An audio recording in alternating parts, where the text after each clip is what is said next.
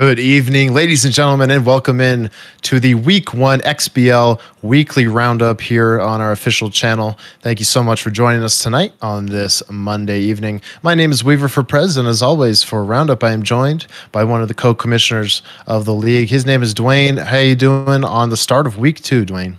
Dude, Weaver, it has been an awesome Week 1. I can't be happier to be here with you for another Roundup. We had a great time with our preseason roundup, our preseason rankings, all the info we were able to give you guys about a week and a half ago. And now we have some action in the books, some top plays, some great comebacks to go over across all three leagues. Just some amazing stuff we saw this week. It's only going to get better from here too, so it's really, really great to be back. Yeah, it really was a fun Week 1. Week 2 should be just as good, if not better. But tonight is a recap of Week 1. And to begin, we're going to go over the power rankings for all three leagues after 1 week of play. And as always, that is going to start with the AA. So without further ado, let's get into the lists. Starting out here at number 8 and number 7, we have Mist Inc. That is M. Coombs, I believe. And then SWAT, which is Sanko87. Yep, just a couple of players here trying to really find their feet in the XBL. We saw Mist Inc. and M. Coombs come up with his first win in, I believe, his 8th game of the season this week. So ranked down number 8, still trying to find that offense, and SWAT Sonko 87 as well, trying to find his first win in the XBL. Looking a little bit better from his scrim record in the offseason, so look to see some a little bit more success, I think, down the line from both these guys as they get their feet wet. And as some people have noticed, yeah, definitely want to point out the new and improved slides we have here with live stats. These are 100% live. Huge ups, of course, to Wishbone Rules, a fellow League Office member, for all the work he does at making things like this possible. We'll move on up the list into rank number 6, 5, and 4, which is going to be Yellow Bunting, Snowbird, as well as the I'm sorry, not NA Hikers, it's just Hikers now, Diesel, which is a big drop on the list from 1 to 4. Yeah, Diesel having a rough go of it early on, dropping some big games. You can see his batting average at 408, so I mean, I think the score lines must have been a little bit closer, and there's been a few blowouts involved as well on either end for him. So Diesel trying to get it together there and solidify maybe a little bit higher ranking going forward. And then at 5 and 6, the Blurs and the Black Roses. Snowbird came out hot, winning a few games, but has had a rough go of it. And Yellow Bunting is still trying to find his feet as well, notching 1 win in his first week. Yeah, solid list here, but that's going to take us into the even more solid, perhaps, top 3. There's a big shakeup here, especially in that 2-hole. Look at Natron and the Porgs there, rising 5 spots, just dominating on offense so far. Really love to see it. And flanked on either end by the undefeated Cougar and the Razorbacks, Ben McNineteen. Yeah, the rise of the Porgs was really unprecedented. You see there a 435 batting average, 492 OBP, 11 home runs, only struck out 7 times through 8 games. So absolutely an offensive juggernaut in this AA. Was not something we were really expecting going into this season, as you could see the relative unknown nature of the Porgs had him come in at number 7 to start, but big ups to him for coming up with a huge rise, but still has to contend with Cougar there at the top, who is 8-0. Yeah, and we'll talk more about Cougar later when we get to a different segment, but those are your week 2, or at the start of week 2, AA power rankings, which will take us into the AAA power rankings. And starting here is Joe AJ, the Chesapeake Bay Ball Club there. As you can see, no movement for him. He's at the bottom. Did notch a couple wins, though, in season 10. I want to say I think he only had a couple wins all of last season. Yeah, he only had 2 wins recorded in all of last season in Season 9 in the AAA. He chose not to drop down, have another go at it in the AAA. Yeah. And in the first week here, he's matched his win total. So it's only up from here for Job. I think we'll see more success from the XBL veteran going forward. And speaking of going forward, we'll jump into 18, 17, and 16 here, which is Rise and Fall down there, moving down a couple spots. Also a demotion there for Goldfinger, a couple of AA graduates, just still looking for their footing. And then a 1-spot upgrade there for the Hudson Softies and Tam Danitz. A couple of 1-win clubs, and then Rise still looking for his first. Yeah, Rise still looking for his first. Really had a great showing in AA last season. Like you said, trying to find his footing here in Season 10. The batting average, the OBP, not quite there yet. Needs to find some power, but not striking out too much. So maybe the hits will come. The Aeronauts found their first win this week. He's, like you said, another AA graduate. He's a good power hitter, already 9 home runs on the season through 6 games. So he's going to look to add to that. And Tam Danitz had a pretty good middle-of-the-table season last year. Definitely looking to improve on that again. So right now ranked at number 16, but I think he has a bit of a jump off to come across as things go on. And moving up past those Hudson Softies, one of my favorite logos, we have Zlatanimal and the Rhinos there, moving up 3 spots. A bit of a demotion there for BBLC, who has yet to play. He should be back soon. We've been monitoring that, of course.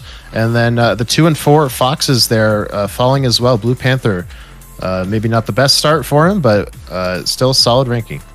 Yeah, weak scoring-wise for the Foxes, definitely contributing to those losses early in the season and the fall on the rankings. You can see batting 301, but only 1.9 runs scored per game. So got to find that conversion rate, 16.9% conversion rate for the Foxes. So that offense is hurting them now, but Blue Panther, a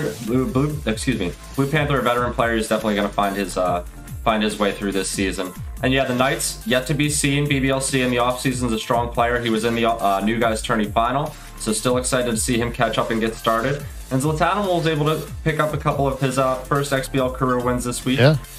Pretty okay offensively so far, you know, a couple of home runs, decent runs scored per 9, batting average. With pitching stats, definitely about to maybe try and find a median. The batting average against a little high, but overall, nice week of success in the AAA.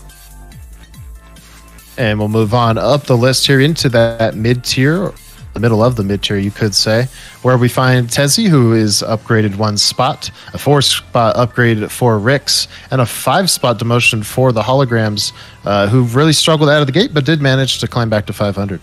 Yeah, Ox dropping, I think, his first 3 games before he notched his first win, and now hanging out at 4-4 after a few good showings. You can see the offensive stats not quite there for the small ball club, but I think he was going to try and build on that. That's kind of how he works his game. He's not too worried about, you know, the batting average. As long as he can get a few guys on and manufacture a few runs, the Holograms are going to make something happen. You see the Hippies there coming up from number 15. Rick's had a good showing this offseason, and it's continuing so early in the AAA season with 5 wins already this week. And then Tezzy, a AA graduate at 3-6. Started out pretty strong offensively, did a lot of practicing on higher egos over the late offseason. So we're looking to see more success out of Tezzy, I think, as the season goes on. Right now, though, had a tough going in the first week, getting a few sweeps on the tail end. Moving on into the rest of the top 10, we have the Wolfie Lions getting upgraded into the 9 spot. Eduardo gets a slight downgrade to the 8 spot. And Phil there, the Pokemon OGs, tied for 6th with a couple people. Yeah, Phil there, the most games played, 8-4, sitting at number 1 in the table, but number 6 in the rankings right now. Phil was a lot of people's picks to maybe be a dark horse for the World Series, so going to be exciting to see how that goes going forward for him as the season ages on. Eduardo had a great showing last night in AAA's prime time, sitting there at 4-2. Just a 1-spot demotion, I think, more to the rise of other players rather than the detriment of the beginning of his season. And Wolfie Lion coming in at 2-2, kind of right in the middle of the pack right now. And, you know, at 500, I guess that sort of speaks for itself. Wolfie, yeah, I think, is going to be one of the players that we see a lot of improvement from on going forward, though. Yeah, some promising individuals here, and we'll get into the top end here of the AAA, where the other tie there with Phil is McDonough, who, like you said about Eduardo, had a great showing on Match of the Week. Has had a great offense thus far in 9 games. We also have M. Bennings there, getting a huge upgrade, as well as Wishbone sticking in that top 4. Yeah, this is a pretty solid 4, 5, and 6, if you ask me. All 3 of these players can really challenge the top 3 seeds going forward as the season ages on. Like you said, McDonough looking really good offensively. We saw it in Match of the Week last night. That 414 OBP is going to speak for itself. And apparently he's got a lot of walks to his name too as well that people have mentioned in a few of the chats over the course of the day today. A good showing from the Dog Pound at 5-1. We're going to see more success, I think, from M. Bennings going forward. Really, really jumping on the horse, getting some big wins, scoring a lot of runs early. And Wishbone, his power speaks for itself, amassing 16 home runs through 6 games already. I think the big power hitting astronauts just going to keep trending upward. And that takes us into the top 3, which is the Mississippi Moons and Rainy Borg, which is Judas Goat all the way up to number 2. And into rank 1, I think, for the first time in his career, Phillies Rock. Yeah, Phillies Rock, back-to-back most improved player, season 8 and season 9 in the AAA. Here for season 10 for one more go-around in the AAA. Gets that number 1 ranking here going into week 2. He's had a good offensive showing. He showed it on opening day and then in his following game. So definitely a favorable voting from the league office to put him there at number 1. Judas Goat starting off really, really hot. The offensive stats for him really speaking for themselves. His pitching stats, a little bit more middle of the table. He's definitely been known to want to improve on those, but I think the offense is going to be carrying him and the well-deserved rank number 2. And we do see Rainey drop right now. The pitching, Von Asen favorite. I think he's going to try and find a way to balance things out and get some wins going forward. Just a little bit of bad luck for Rainey here in week 1. And those are the AAA power rankings after 1 week of play, which takes us into the XBL, the 90 Ego Run League. And down here at the bottom, Jay Boop's still looking for his first win, and you will notice that there is 19 teams and not 20. And if you missed the news in the general chat, We are sorry to say that Cardiac Card has bowed out. He's going to be taking time off, not only from the league, but from the league office due to personal reasons. And Dwayne, I'm sure I speak for everyone when I say we're really grateful for all the service he's put into the league. Yeah, absolutely. A true veteran of this league, and we wouldn't be here without him. So thank you to Cardiac for all the work he was able to do for us, and we hope to see him again sometime soon, for sure. And with that said, we will move on up the list here into 18 and 17 and 16, which is No Name holding pat there, 2 and 4. Webb falls a couple of spots after playing a tough schedule, really, but still 1 and 5 there.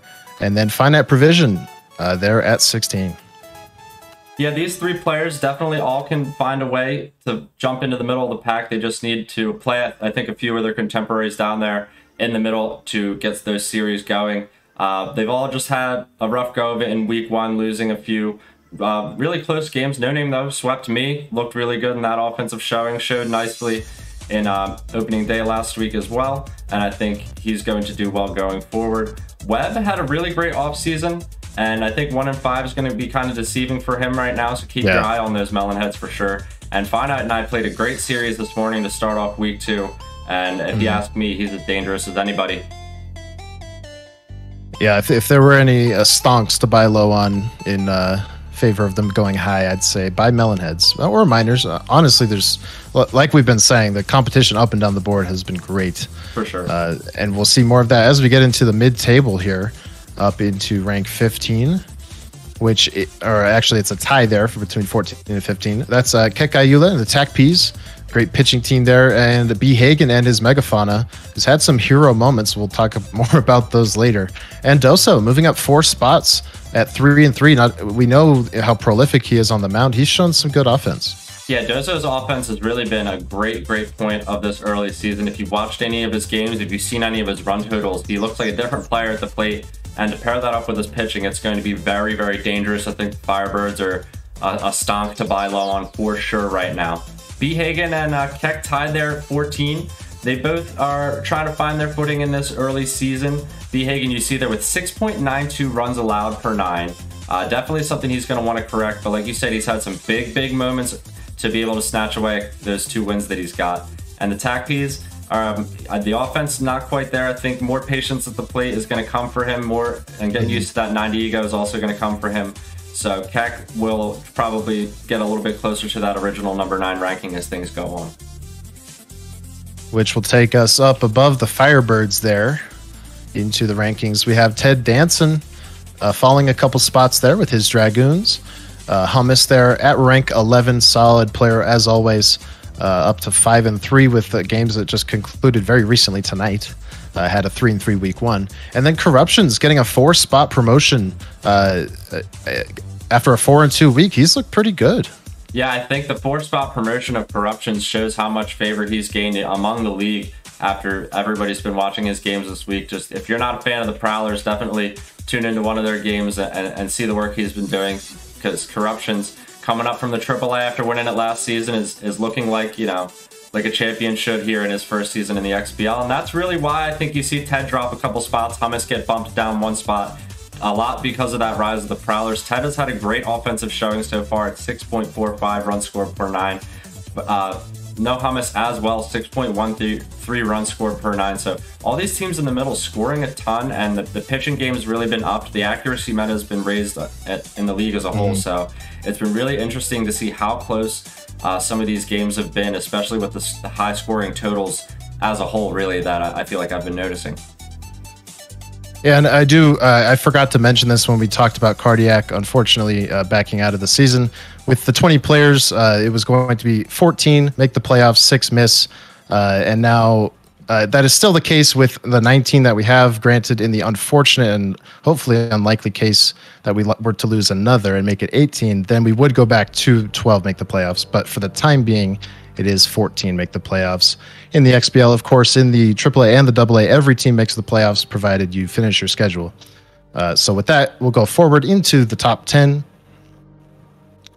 which is the Surfers Jam Paladin getting a nice little promotion there after flexing his pitching abilities.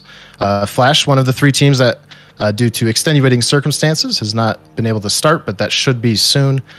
stands pat there at 8. We all can't wait, to see what he's going to bring when he returns. And Dwayne, sitting at 500 after week 1 and after this morning's games, you are at rank 7. Yeah, pretty interesting here. Come up from the top 10. Like you said, Jam getting a big raise, his pitching ability really showing through, and he's looked good offensively as well. He was able to steal a win off of Luke Archer, who's definitely one of those top 4 candidates as the season goes on. So Jam looking good in the early goings. We're eager to see as he gets through the rest of his schedule how the season 8 AAA champion is going to find some success. And yet we have Flash hanging out there at number 8. We're really eager to see him get started up. You can see, like, not the biggest expectation. He's won World Series in the past, but number 8, right about where I think he should be for now. He's going to come in and try and find some success, I think, hopefully towards the end of this weekend. And then you have me at number 7. I'll let you take that one away, Weaver. Yeah, just a solid week. Maybe a bit of the split game curse from season 9 still looming. Still obviously an immense amount of time left to carve your way towards glory. I like what I've seen from the South Jersey club, honestly. And with that, we will move on into the top 6, which is myself taking a bit of a demotion, well earned in my opinion. We have Luke Archer there and GTM tied, 2 very similar players. Look at the runs scored per 9 within less than 1% of each other. Yeah, these two very, very close, and you can see they're tied in their league ranking right now, or in the power ranking, excuse me. And I think that's definitely part of what pushes you down to that number 6, especially paired with a bit of a weak offensive showing from you, if I may say so. But I think you're going to find your feet going forward. Those crazies are going to work their magic in Shaka, and we'll see how that pitching works out for you as well. You can see your runs scored per 9 and your runs allowed per 9, both very close together, so you're going to find some median there. But Luke and GTM, these two are as close as can be, and I think it's going to be a really, really tight 4-5 race for the entire season. You can see it through week 1, the dominance they're both showing on offense. And if you haven't played them yet, get ready, because it's going to be a slugfest. Yeah, very exciting rookie there in GTM SNBA 13. And we'll move on into the cream of the crop here on 90 Ego. Mike, another one of those players, a couple of players actually here that have yet to play. They will hopefully start soon. I know at least Ash is very close. And then, of course, Light Snack with the home run lead there at rank 2. Honestly, could have been voted number 1. In my mind, it's close, especially having seen nothing from Astronaut on a new rule set. But his track record just, I think, propels him here. Yeah, his track record is the only thing that's really carrying Ashnod to number 1 this week, I think. You give it one more week, and maybe not the strongest showing from Ashnod, and you might see a brand new face at that number 1 ranking. Because I think Ashnod might have snuck his way in there once or twice before over Season 8 and Season 9, but the Birdies have never been at number 1. I think he could find his way into that well-deserved position at some point throughout this season if the Blues don't come out swinging this week. But like you said, Mike, we're still waiting for him to start. We'll see him soon, hopefully. Should be exciting to see Couch Potato Nation get back at it. And those are the power rankings for the XBL after 1 week of play. And we're going to get into a new segment now. And Florbell, fellow caster, couldn't join us live here in the booth. But he has provided some storylines for us to talk about. Well, these are the storylines that Florbell believes are the most interesting after week 1 going into week 2. So we'll kind of talk about these a little bit. And the first one is leaders of the pack. And this is kind of something we just touched on in the power rankings, which has to do with Ashnod, who we've seen in the World Series twice in both seasons he's played. Unfortunately for him, losing both to Lazy. Mike, who was a semifinalist in the previous season, and of course League Commissioner Flash, who has the most rings out of anyone. He's been around a very long time. These 3 have not played, but when they do, and again, like we've been saying, we're fingers crossed for soon, they're really going to shake up the standings. Yeah, I think so, Weaver. That's definitely a great thing that Florbell was able to point out, that these 3 players, especially in the XBL, could provide a lot of shaking up as they get their games in, because they're going to be coming thick and fast. As soon as the players are able to play, those games are going to be, tried to hopefully caught up quickly, and it's going to cause big shakeups in those standings, for sure. Yeah, and then that second point there, the 500 gang. This refers to you and I, Dwayne, as well as Doso, Ted. No, at the time this was written, No Hummus was 500. Just within the last half hour or so, he did pull ahead of 500. But after week one, a good handful of players at 500, and it kind of just harkens back to what we've been preaching about parity in the league, and just how close things are, especially in that mid-table to upper mid-table. Yeah, and the nature of the league with its double headers, you will find a lot of players at 500. And I think with the skill level that we have spread throughout the league, that's a big reason why there's so many of us crowded there right now. And as the season ages on, who knows how many might stick in there. It's so hard to avoid those splits sometimes because everybody in this league is so good. We have the best players in the world right here in one place. Rookies on the Rise is our third storyline, presented by Floribel.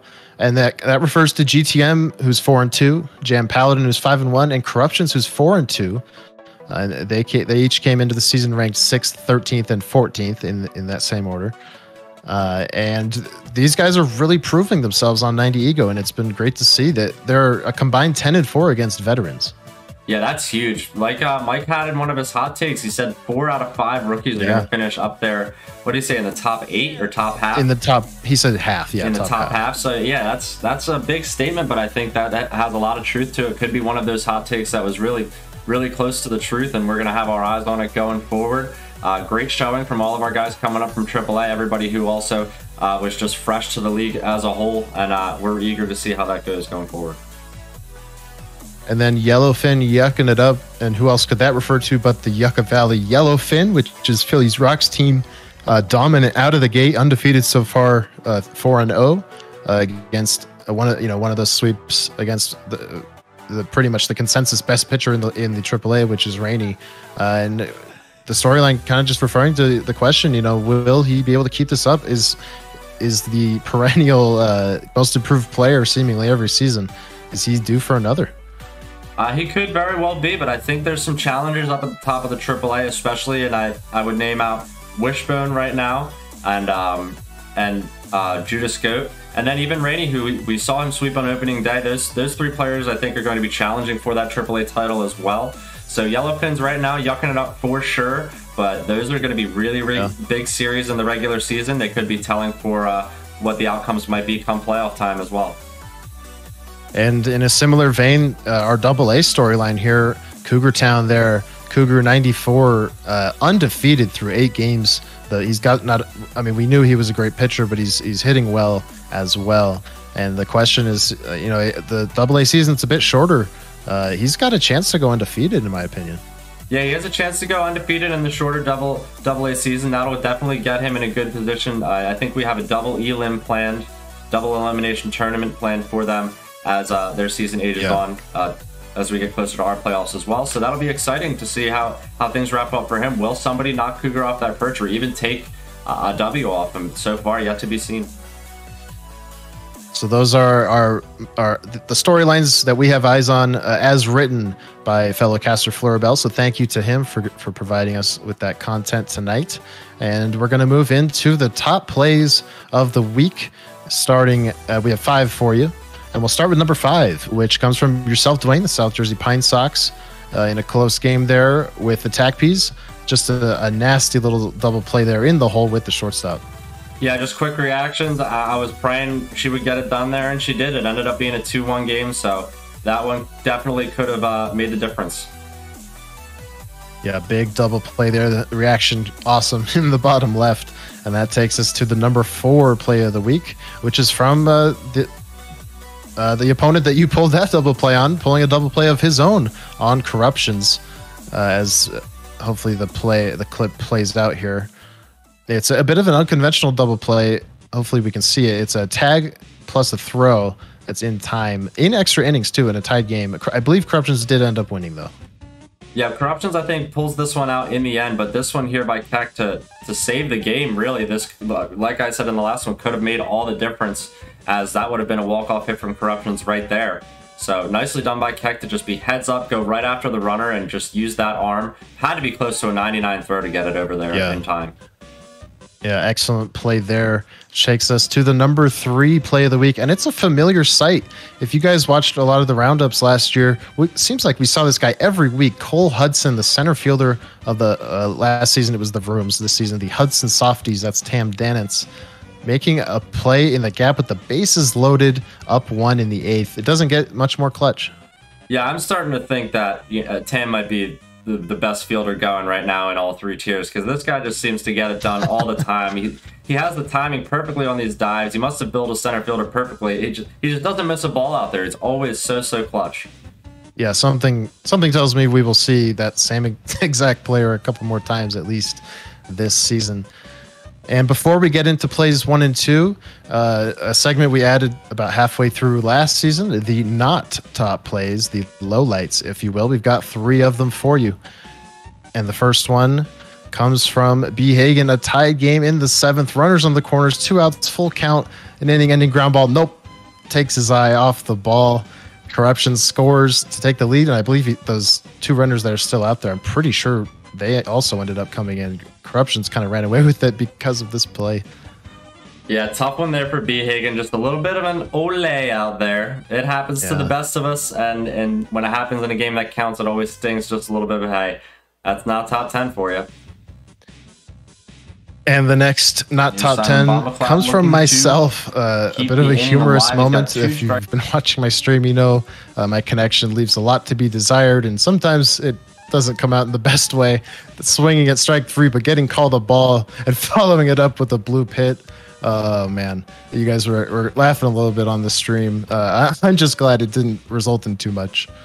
Yeah, Mike's just cracking up at this one had me laughing as well, because how often is that going to happen, especially in prime time? Like you said, nothing came out of it, so we can laugh about it now, but it's definitely a true not top 10 moment.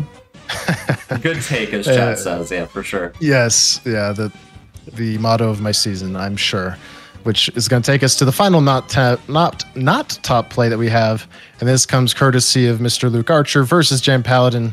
Chance Lauderberry, famous relief pitcher turned right fielder, misses that ball late in the game, gives Jam the lead. Yeah, there's the Chance Lauderberry Sag, as it was titled in the clips, and just not quite the right angle there from Luke, as you can see.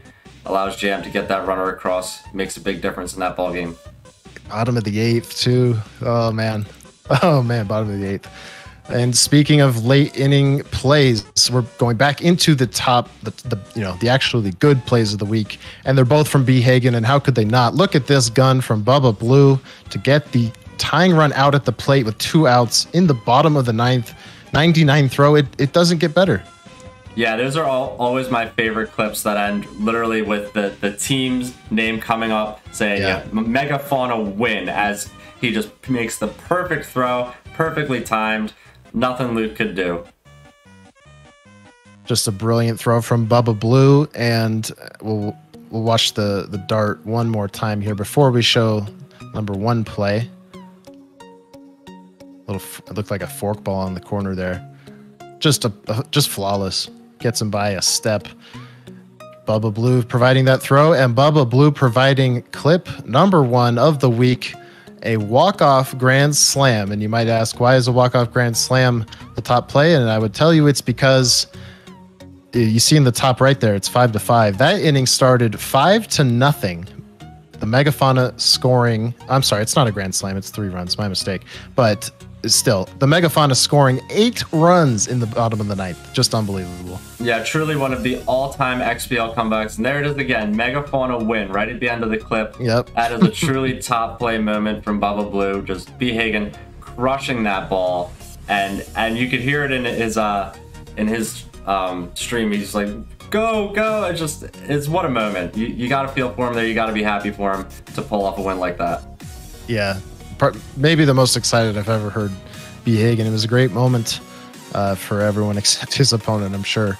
But what a crazy ending to that game. It's worthy of our number 1 spot on the top plays of the week, and that does it for our week 1 roundup. Thank you so much, everybody, for joining us. Thank you, Dwayne, for joining me in here and producing. Thank you, Florbell, for providing those storylines. And I would like just to briefly encourage everyone, remember to record your clutch plays, your clutch runs scored, homers, anything, or if you want to laugh at yourself a little bit, post your bloopers.